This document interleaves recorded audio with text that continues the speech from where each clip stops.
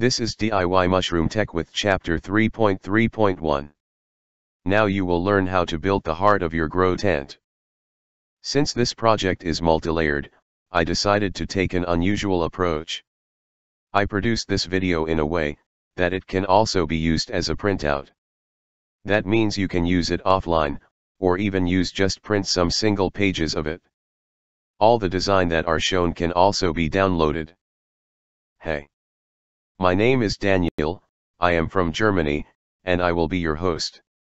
Let's build a controller. When I started, the design was working. If one would put a cover on the box, the mess would vanish. But the solution was not good for sharing. I cleaned it up, and also removed programming. The final design is a kiss. In this video I will give you the specification, after show you how I assembled the controller and show you a video of it. I close with the bill of material you need, if you want to build your own controller. Before we start, I did put a lot of work into this lecture series. I hope you enjoy it. Maybe you want to consider to buy me a coffee? There is a serious reason why I ask. In life there is balance everywhere. Summer and winter, day and night, hot and cold, and so on. It's obviously natural that taking and giving is also a polarity that needs to be in balance. Only when there is balance can we, as humans, achieve harmony and genuine happiness. That means, if you take something for example from the internet, you should also give something back. Please check for yourself if your life is in balance. If you want, you can support me with a donation. That would be great. You could also support any other good project. Send someone a smile, leave somewhere a nice comment, or just be joyous and spread some love. Let us start with the specifications. What does a controller need to do? Here you see how a good controller should work. You have a set point, for example certain temperature. In your tent does not have that means you have a negative delta. The controller calculates an responsive output voltage for your heating element. The nozzle or the printing bed of your 3D printer are controlled like that. With a PID controller. Good for us, we can simplify the system. Here you see the parts that our system consists of. The tent will be our controlled system. The controller will only start or stop humidifier, illumination according to our targets. Ventilation will run permanently, but you can set up the speed. This is called a bang-bang control. Bang for on and bang for off. This makes the build much easier. This was my concept build. I started with an Arduino system. One had to program it with C++. I also used a CO2 sensor back then. I learned that one is not necessary.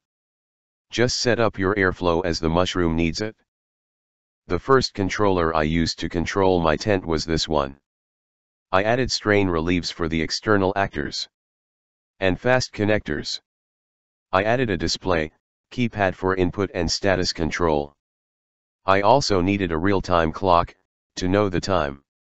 In this model is still used a CO2 sensor. If one puts a cap on the box, it is also clean. In the next build I improved the cable management. Human-machine interface stayed the same. I went all in on DuPont connectors, as they can be easily created with the right tools at home. This build also worked on my tent. This was my last smart build. I stepped up the microcontroller game and added a ESP32. With that I could move into the cloud and control the tent externally. One could also add a camera to supervise the tent from afar. But then I decided that not many would like to replicate this solution. Good access is not really needed anyway. Then I decided to have everything on one piece of paper. This was possible, due a new humidity controller I did not find in my first research, and because I decided that CO2 control is not necessary. The template can be glued to a board. Then you drill the holes for the components, you just connect them. Very easy. The board can be mounted on the back of the tent or at the side. It is very cheap to build. Here you see the specifications for my system. You can pause and read them. They are not all conclusive, but you will see that I reached my goal of high practicality. Okay, now I will teach you how to build your controller board. You need to print out the template on a 1:1 ratio. You will find it where all my PDFs are. I have two assembly documents for you. There is an extra PDF where I show you the wiring as a concept. And there is this video, where I show you a photo assembly. Here is an excerpt from the wiring diagram. First step is to connect the power supply. Example 2, next step is to connect a WAGO connector to the 12-volt system. Please note that I give you the needed length of the cables.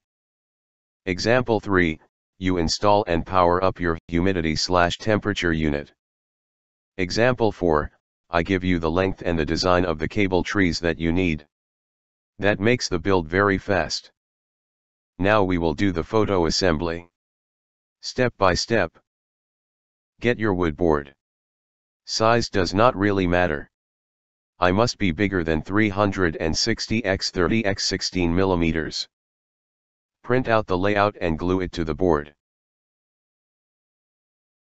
Make sure that you can also position a wiring duct under your layout. Drill 02,5 mm. Holes for self-threading. M3 screws. Position the power supply. There should be enough space that you can also use a bigger one. Mark the drilling positions. 1X AC/DC 12V5A, power supply. Drill the 2 holes. Position the cable duct. Mark the needed positions for drilling. Perform the drilling. Install the cable conduits. Cut the wire ways on the needed positions. Prepare the wiring for the power supply. You also need cable end sleeves. Connect everything. Check if voltage is okay. Please be careful. Connect 12V to a WAGO connector 221-2415. Now you need spacer. I printed them. You can also try washers, wood spacer, etc. Be inventive. 4x, 3D printed spacer 1. Assemble. Check if voltage is okay. Does not need to be perfectly 12V, just be within range. LM2596, step-down power module can be calibrated if needed. Set output to 5V. You may need to rotate the knob a lot of times. Install without power, use spacer. 1XX HM452, humidity control. Connect the relays with 5V to supply your humidifier. Connect your 1XCN101A, time control. Wiring connector. Double fold or use other cable. Crimp or solder cable directly. Connect 12V to relay to power your lighting system. Control unit has a battery inside. Connect power supply for your fan. 2XLM2596, step-down power module. Connect the output 12V to the terminal. You can set up the fan speed by adjusting the voltage output. The number of fan rotations relate to the voltage. Cover the cable ducts. Install the board on your Martha. Mounting on the back side. This part need to be printed. Mounting on the side. One does not need to break the casing of the tent. I prefer the backside mount. Power it up. Power it up. Insert the cable. Assemble and position the sensor inside. Connect your humidifier. They have an USB connection, via an USB to cable element to your controller. You can use DuPont connection. but you can also just solder the cables directly onto the small board. Picture of the USB connector. Do not try to cut open an USB cable and try to find power and neutral cable. They are very thin. I soldered the pins to the board and used DuPont connector. You can just solder the cable directly onto the small board. Connect your fans. I used again Wago connector 221-2415 to connect my two fans to the fan power output of the board. Load your Martha. Enjoy your fully controllable growing environment. That's it. No magic. Don't be fearful. Just start the journey. Now I will show you the controller in a video.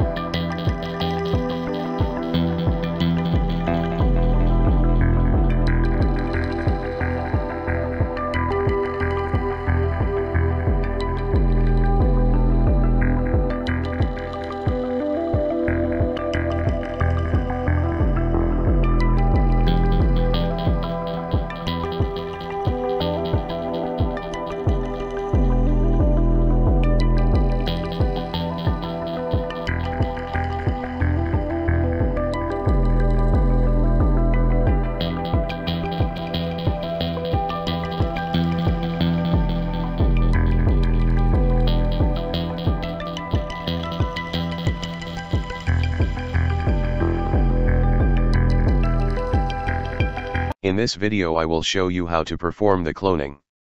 Always spray your hands. Work as sterile as possible. There are other builds for the still air chamber. Mine works great.